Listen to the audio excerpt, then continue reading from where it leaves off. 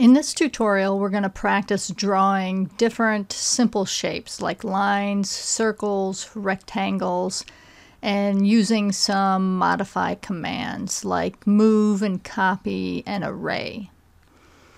Alright, so the first thing you want to do is open your set inch template file.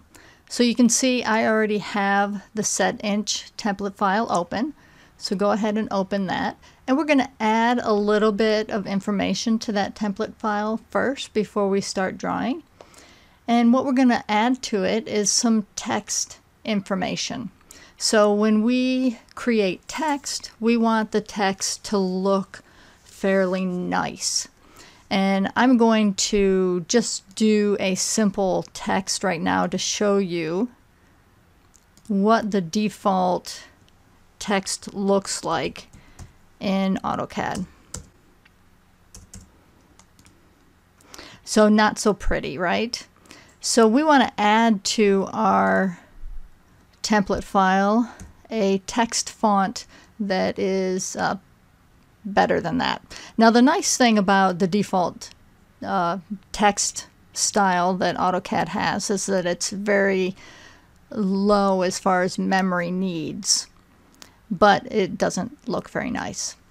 Alright, so the first thing we're going to do is type the command style, and this will control what kind of text we have. And you can see the default is just TXT, and we're going to change that to Arial. So I'm going to type an A so it gets me to the A's, and select Arial. And we want the default height to be 0.12. So we're in an inch drawing, and printed out, the standard is that all your text should be 1/8 of an inch high. So 0.12 is 1/8 or close to 1/8 of an inch high.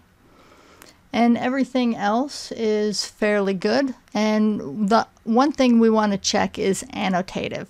Now you don't know what that is yet, but later on in tutorials upcoming, you'll learn what that is. But go ahead and check that box for now. And we're going to apply and close. Alright, so now when we type, it's going to come up with this annotation scale box. Don't worry about that. Like I said, we're going to learn about that later on. Just go OK. And if we type something, looks much nicer, right? Alright, so we've added nice text to our template file, so let's save it.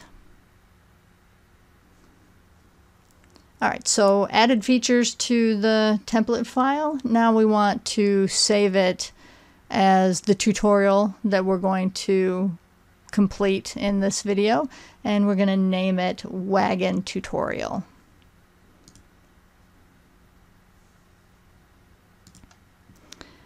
Alright, so make sure that you choose the drawing type, and we're going to name it Wagon Tutorial and save.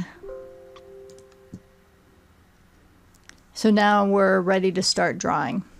Now I have a previous version of the Wagon tutorial up just so that you can see the finished product of what we're trying to draw. And you can see all these shapes are very simple, you know, circles, lines, an octagon. This grass was made with an array. So we're going to tackle all of those in this tutorial. Alright, the first thing I want you to do is to activate a grid that is 0.5 inches by 0.5 inches. And there we go.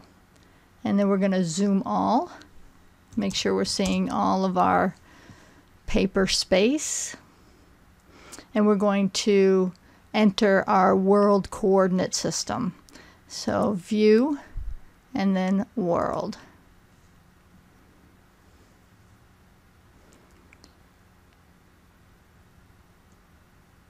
And then next we want to make sure that our object snap and our dynamic input down in the status bar are off. So those two are off for me. So make sure they're off for you. And then we're ready to draw. So let's start by drawing the ground. And the ground was 2 arcs hooked together. So we'll get back into the Home tab and draw arcs. Now if you click on the arc, you'll see that there are just many ways to draw an arc. What we're going to do is we're going to first draw an arc using the 3-point method, and then we're going to draw an arc using the start and radius method. So that is, where is that start and radius? Right there. So whatever your needs are, there's probably an arc that's going to fit it.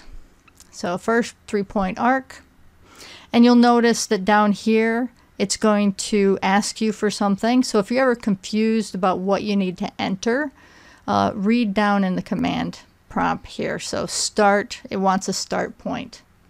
So we're going to enter 0, 1. Now it wants the second point, 4, 2. And it wants a third point, 8, 1.5. All right, so there's our first arc.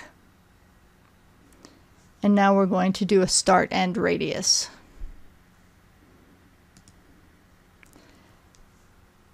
All right, so we know where this endpoint is, right? It was at 8, 1.5. But let's say that we don't know where that endpoint is. We can specify the start of our next arc using an object snap. So we can use the object snap end, which is, let me snap to the end of something. And to do that, you would just type end. Right? So I'm saying I want to look for the end of something. Oh, there it is. I'm going to snap to that. And then the next thing we want to enter the endpoint. So we're going to go to 11, 2. And now we want to enter the radius. And that will be 3. So there's our ground.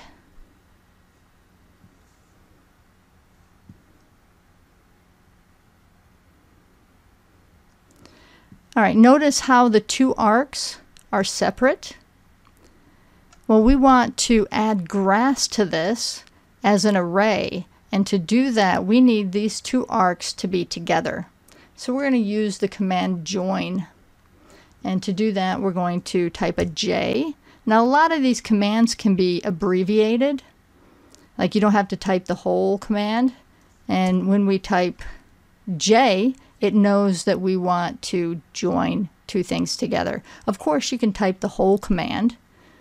So it's going to ask, okay, what are the objects you want to join? I want to join this one and this one. And hit enter. Now it's one object.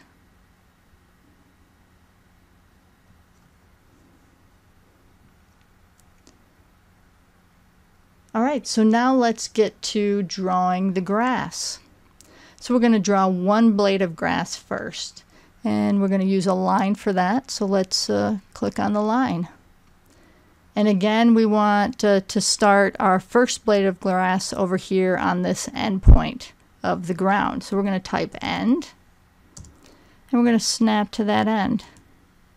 So now we have a line coming from that end, and we're going to have that line go relative 0.2 units at an angle of 145 degrees.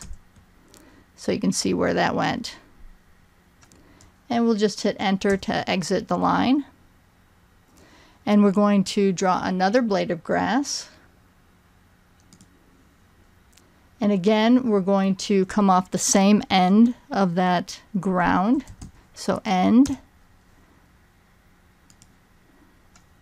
And now we're going to go straight up with it. Same length, so relative 0.2, angle 90.